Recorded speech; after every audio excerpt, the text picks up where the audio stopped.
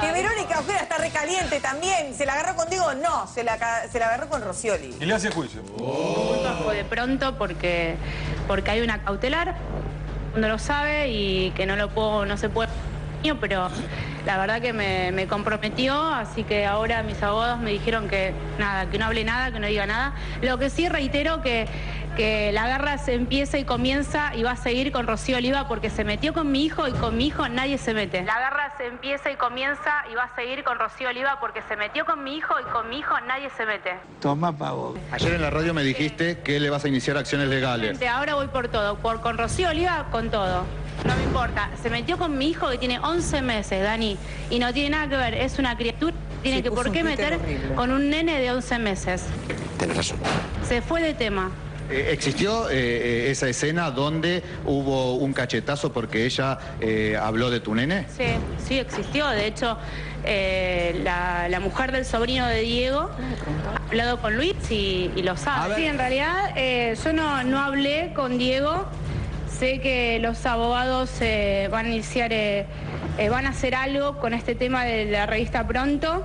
¿Pero qué abogados? ¿Los tuyos o los de Maradona? Los de Diego. No, los míos no. Los abogados de Diego. Es decir, el estudio de Stinfales. Exactamente. ¿Y vos por tu parte le vas a iniciar también una acción a quién? No, yo a nadie. No, ¿A Rocío Oliva? ¿A Rocío no? A la única que le voy a hacer... A la única que le voy a hacer algo que mis abogados están en eso, a Rocío Oliva. Por eso te estoy preguntando. Voy con todo. Luis atacó a mi hijo 2 veces y no tiene absolutamente nada que ver. Nosotros somos personas adultas, nos sabemos defender, pero mi bebé no, con mi bebé no. Pero tengo entendido que una sobrina de Diego, tengo entendido que es Vanessa Machuca, cuando escuchó lo que le decía a tu hijo, la emprendió a cachetazos con ella. ¿Esto es real? Es verdad, lo ¿Vos vi no lo toda la escuchaste? familia. Sí, es verdad.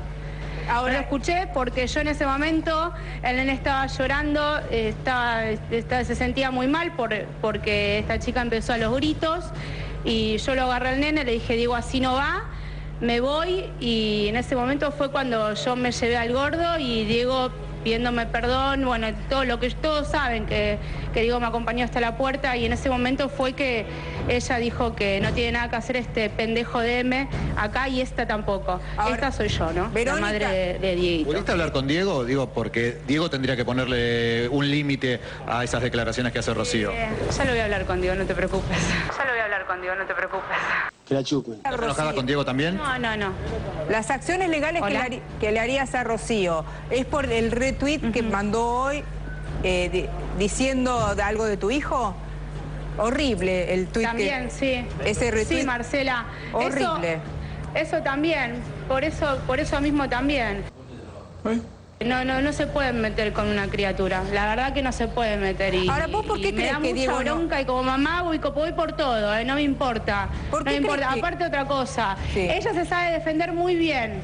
Así que salga ella a hablar, que no mande ni a la mamá, ni al papá, ni a los integrantes de la familia, porque yo en todos estos años que yo estuve con Diego, de mi familia no salió absolutamente nadie.